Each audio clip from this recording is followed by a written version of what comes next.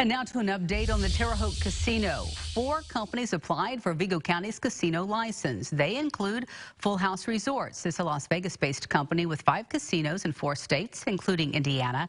Florida-based Hard Rock International. It has a casino up in Gary. Premier Gaming Group and Terre Haute Entertainment Holdings, LLC. And then lastly, Churchill Downs. The reopening of the application process comes after the Indiana Gaming Commission did not renew the license of Lucy Luck Gaming.